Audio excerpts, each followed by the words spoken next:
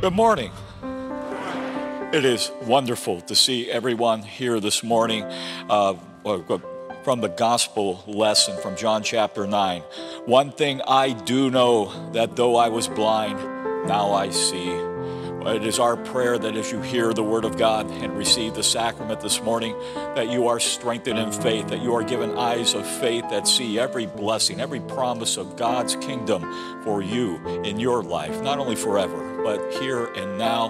Whatever you face it in the strength and hope of your God who is with you.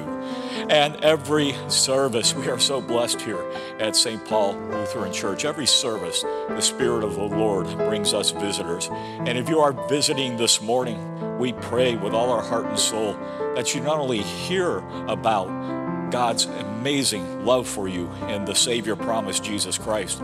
We pray that you find that love shining brightly through everyone here. So for those who are physically able, would you please stand up, greet those around you, especially anyone you may not know, in the love of God.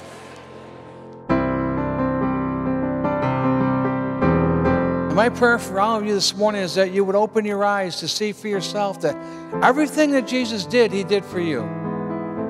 For every single one of you, and of course for me.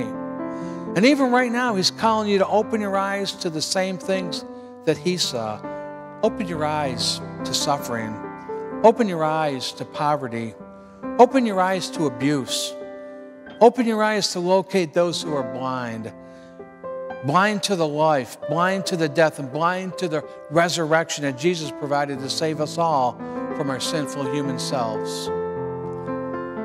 Most of all today, though, I pray that you would see that Jesus is the light of the world, a light that is more powerful than any of the darkness that sin brings to our lives. Let that light of Christ shine brightly in you and brightly through you to the world around you, to a world that has lost its way, to a world that has lost its way because the world has lost its sight.